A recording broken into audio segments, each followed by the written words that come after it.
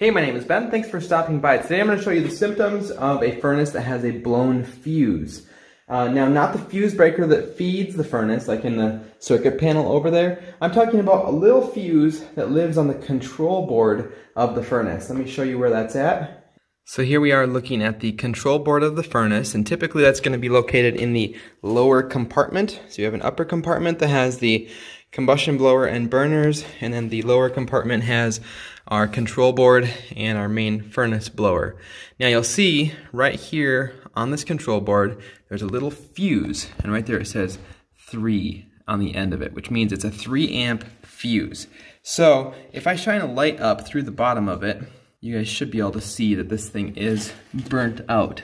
Alright, so right there's the fuse. You can see that little bit of a black smudge, and then you can see right there that there's no filament inside of that fuse anymore that is good. So before I take it out of there, I'll show you what it does with the fuse blown. Now this particular model, it's going to bring the main blower on, and the main blower is just going to run continuous. But in a lot of furnaces, nothing will happen at all.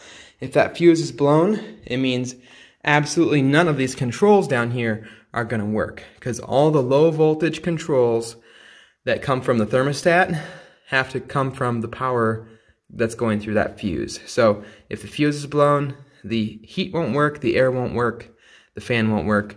But this one has a safety feature built in, so when we press this switch, it should bring on the main blower and it'll just run it continuously.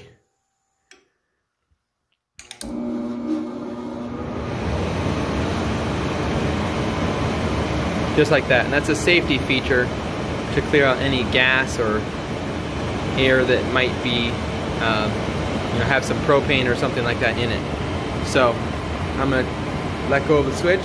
Here, if we look at the code down there, it's flashing 1, 2, 3, 4, 5, 6. So then the upper combustion blower shut off, and the furnace main blower keeps running. So that's what this particular furnace does. Let's look if we can see if we can find that code.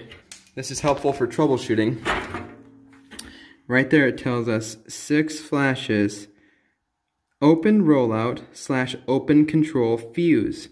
So very specific on this particular furnace. Now not all furnaces are going to tell you that specifically, that it's the fuse, but in this case it did. So we'll go ahead and pull this fuse out and we're going to replace it, but before you replace the fuse, you're going to want to check to see if you can find why the fuse would have tripped. And I'll show you the most common scenarios. This particular house is in the middle of being remodeled, and the thermostat wires were moved. They were pulled out of the wall and relocated. But a lot of times what can happen is if these wires get shorted out, and specifically if the common wire, which is typically blue, gets shorted out to the red wire, which has our 28 volts of low voltage on it, that will just blow that little fuse immediately. Now technically if you shorted the red out to these other colors, it wouldn't necessarily blow the fuse.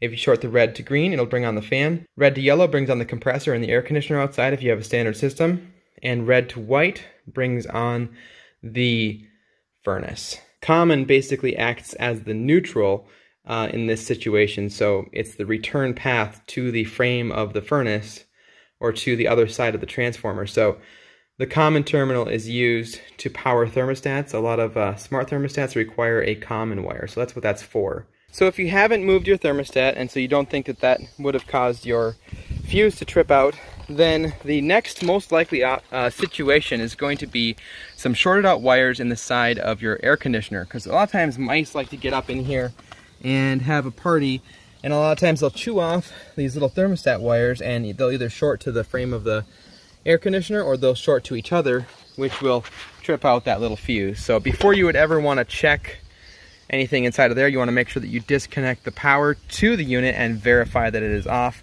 But a lot of times mice can cause those fuses to trip. Now the way to prevent that fuse from tripping, like if you're going to move your thermostat, is to basically just turn the power off to the furnace, which in this case is breaker number 20. So by turning the power off to the furnace, that will prevent that transformer from running, so you will have no low voltage at the thermostat.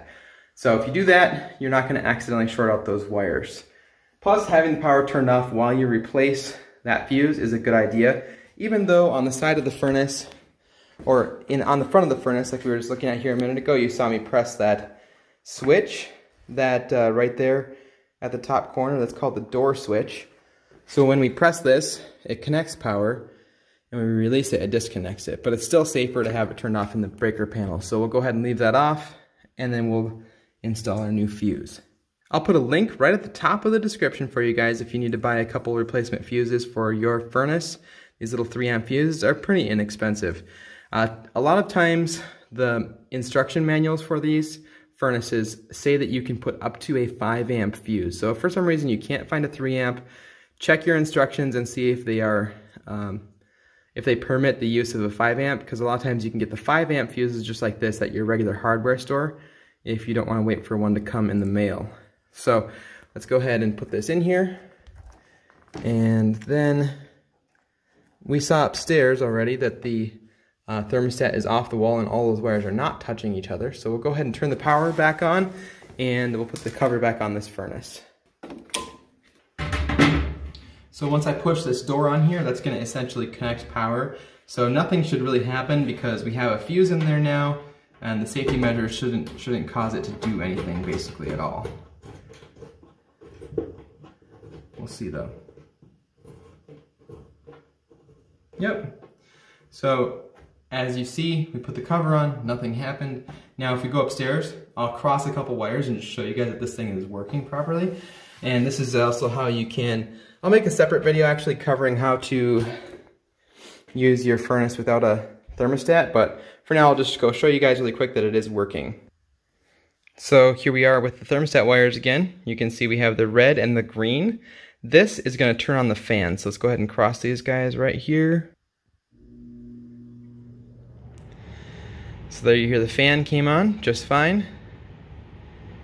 Alright, that's pretty much all you need to know for furnace fuses in particular. Click on this video right here if you want to see how to run your furnace and air conditioner with no thermostat. I'd really appreciate it if you guys hit that subscribe button right down below this video. Over 90% of the people that watch my videos are not subscribed, so would love it if you're part of that 10% crowd that do subscribe. It'd be awesome. Alright, thanks a ton, and we'll talk to you right over there.